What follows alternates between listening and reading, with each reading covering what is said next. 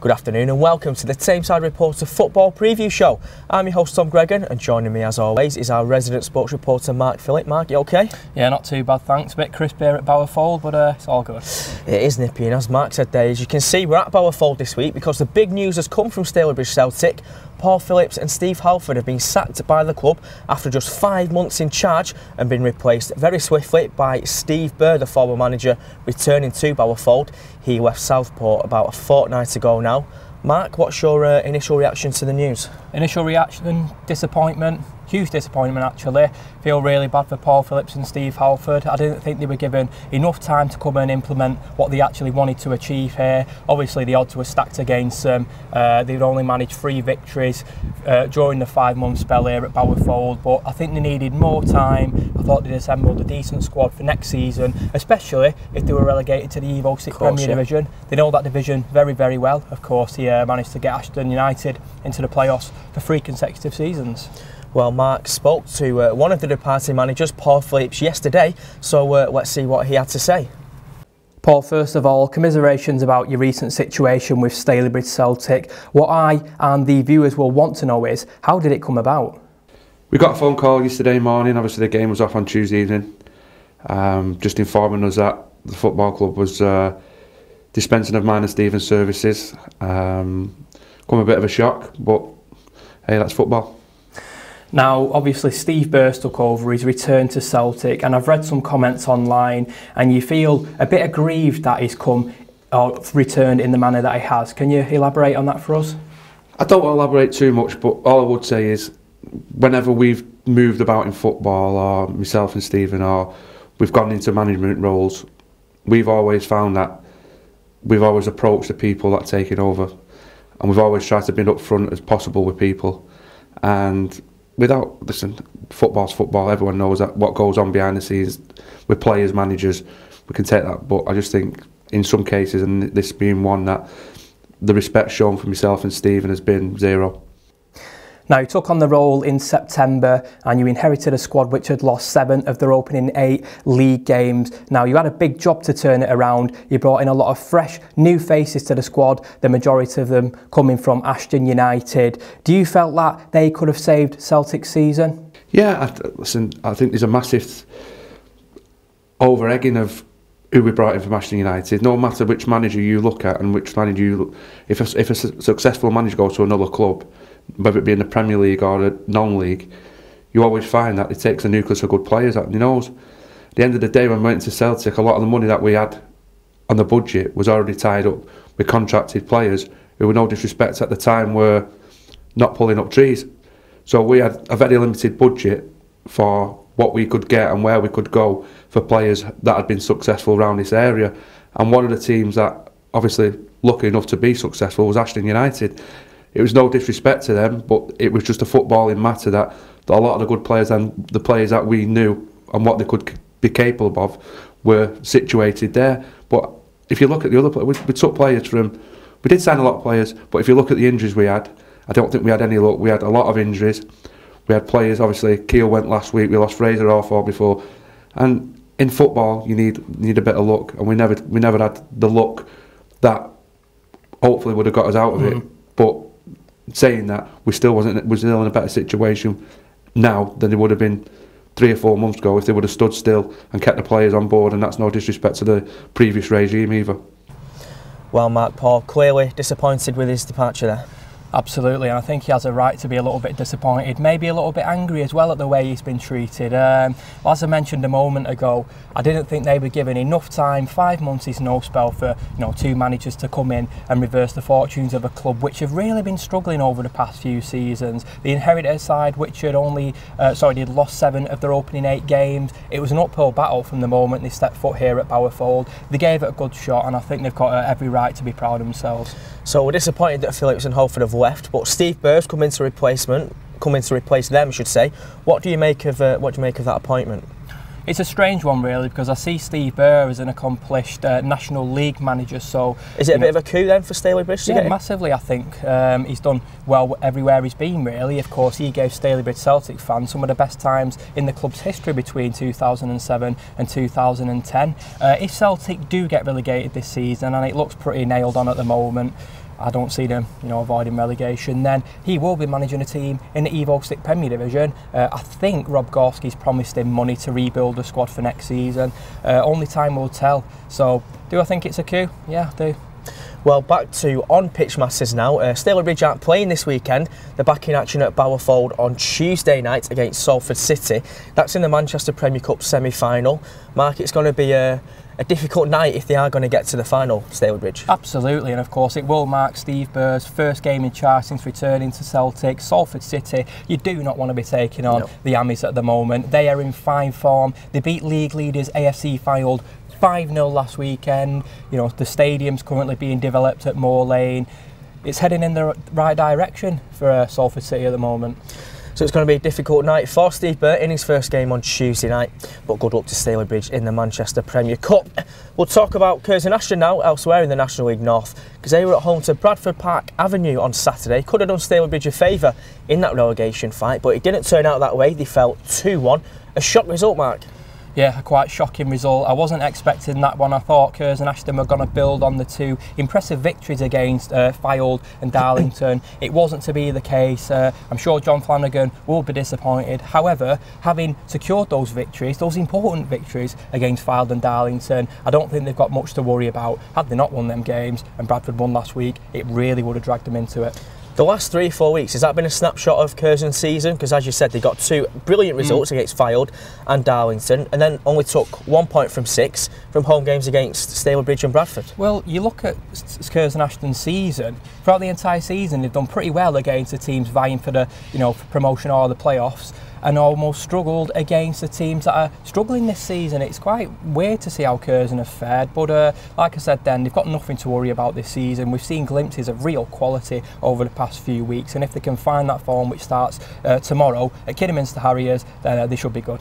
But you've mentioned going to Kidderminster Harriers tomorrow. That's going to be a really tough game. Kidderminster are probably one of the best teams in this division. One of the best teams. I'm sure they'll be hoping to secure a playoff spot this season. If things don't go according to plan for AFC Fylde, then that opportunity presents itself to steal first spot along with Salford City. So who knows how it's going to pan out. Hopefully Curzon can return from Agborough with the 3 points tomorrow. Kidderminster have won 7 out of their last 9 games, so it's going to be a difficult afternoon for Curzon, but the best of luck to the Nash. On to the Evo Stick Premier Division now, and Curzon's crosstown rivals Ashton United. They played twice this week. On Saturday they were at home to Sutton Coldfield Town and ran out 3-1 winners, but on Monday night they made the trip to Stalybridge and returned empty-handed after a 4-1 demolition, shall we say, Mark. It was we sort of expected these results. Ashton won't be too disappointing with a 3-point return, will they? I don't think they'll be too disappointed, but I think they'll be a little bit disappointed at the 4-1 loss at Stalybridge. Of course, we all know Stalybridge have been excellent this season. They find some real good form. They're currently vying for a playoff spot. They went through that period in the FA Cup where they did really well. Unfortunately, they were beaten at League 2 Wycombe Wanderers at the end of January, so they have done pretty well. But a 4-1 scoreline, I don't think Jody Banham and Will Haining will be too pleased about that. Well, hopefully they can make amends at Barwell tomorrow. Barwell currently sitting 11th, 3 places but just 1 point above Ashton United. If Ashton win tomorrow, Mike, they can climb as high as 10th, so it's quite a big trip. Yeah, it's a massive trip, and I think if Ashton do have ambitions of securing a playoff spot this season, they are currently ranked as outsiders, then they need to get the 3 points at Barwell tomorrow. But looking at Barwell's form, they've drawn 4 of their last 5 league outings. The two sides last met in October, and that game ended 0-0. Hopefully it won't be a repeat of that scoreline. Can I just get a prediction for you? I'm going to go for a big scoring game. I'm going to go for 3-3. 3-3. Certainly an entertaining game in prospect if that turns out to be true. They're in action again, Ashton United, on Tuesday in the Dooton League Cup 3rd round. They host Farsley Celtic, who of course sit a division below Ashton. This presents a good opportunity for Ashton to perhaps win a bit of silverware this season, do you think? Brilliant opportunity because, of course, as I said then, they are outsiders to reach the playoffs this season. It is an uphill battle. However, they remain in this competition. They can progress and win some silverware. That would be great, and it would be a commendment of Jody Banham and Will Haining's first season in charge. Well, good luck to Ashton in their fixtures this week. We'll move on now to the Evo Stick Division 1 North, where Droylsden were involved in definitely the game of the week, perhaps one of the games of the season. They were hosting Tadcaster Albion at the Butcher's Arms and were 3-0 down after 51 minutes, but turned it round to come back and win 4-3. Mark, what was your reaction when you saw, the scores coming through? one of sheer delight, I think, and I'm sure all the Droylsden fans that attended that game, when they were 3-0 down, they'll have probably been thinking, oh, let's go and get a pint instead. I'm sure they'll have enjoyed that one very, very much. Of course, it put an end to a one-game losing spell, well, not a spell, but a one-game loss for Droylsden. Had they not lost that game in the week previously, you know, they'd be looking at a playoff spot now. It's those fine margins. Well, they're currently sitting 11th. Unfortunately, they don't have a game this weekend, so they can't sort of capitalise on that momentum. Do you think the playoffs are a step too far for Droylsden this season? I think they are, because they lost a week previously. Had they collected 6 points from 6, and I'm sure they will have been challenging for a playoff spot. They've also played a lot more games than the teams in and around them. But I think a mid-table finish for the Bloods this season would be a great achievement, because it was only at the start of January that we were saying, you know, they'll be looking over the shoulders nervously. Well, one team that is definitely looking to get to the playoffs this season is Glossop North End. They were involved in 2 games this week. First of all, on Saturday they made the short trip to Bamber Bridge and lost 2-0, disappointing result, but then on Tuesday they picked up a great result at Trafford, man. Yeah, surprise of the week for me, that one. I was not expecting Glossop to return from Trafford, you know, with any points. They secured the 3 points thanks to Max Leonard in the 20th minute. That took his tally to 16 for the season, you know, and of course Jamie Rainford recently departed for Colwyn Bay, so I'm sure Max Leonard will be hoping to fill that void. Well, Glossop are involved in probably the biggest game of the week, involving the Tameside teams this week. They travel to Farsley Celtic, who sit in 4th. Glossop sit in 5th, but there's 5 points separating them, so Glossop really need a win. I think it's a must-win if they do have ambitions of securing that playoff spot. Of course, there's 5 points that separate the sides at the moment. You know, a win for Glossop would really bring them right back into it. But it's going to be a really tight end to the season, and of course, it's going to be very, very exciting. Well, like Ashton, Glossop are also in Dooton Week Cup 3rd round action on Tuesday, travelling to Bamber Bridge, hoping to avenge that 2-0 defeat from Saturday. We'll move on to Hyde United now, who are also involved in a pretty thrilling game at Ewan Fields on Saturday. They beat Scarborough Athletic 3-2. This was also a shock result, Mark. A really shocking result. I mean, Hyde United have struggled this season, it has to be said, but of late, you know, they've secured back-to-back league victories. 3-2 win over Scarborough Athletic, a great result, and one that does definitely confirm the Tigers' place in this division next season. 15 points above the relegation zone now, so I don't think the Tigers have got too much to worry about, although they have got a very difficult trip to Trafford on Saturday, Mark. They have produced some good results this season, Hyde, beating some of the top teams. Can they repeat it tomorrow? Well, let's not forget, I think it was the first game of 2017. They beat Glossop 2-1. Of course, Glossop went to Trafford earlier this week and beat them 1-0. So, judging by that form, there's no reason why Hyde cannot steal the 3 points. So the last team we've got to talk about is, of course, Mosley, who are really struggling at the moment, and their miseries were compounded last weekend when they travelled to Colne and fell 2-1. Mark, that leaves Mosley just 8 points above the relegation zone now. Should the Lily Whites be worried? I mean, 8 points, it's quite a cushion, but, you know, if they keep with this horrible form and the other teams below them start picking up victories, then it will really drag them into it. You look at the game this weekend, it does not get any easier, does it, for Peterban's side? They take on league leaders Lancaster City. I can't see them picking up the 3 points here. However, they don't have a game next Tuesday. Well, as Mark said, they do have a game next Tuesday. They're hosting Radcliffe Borough, who sit in 17th.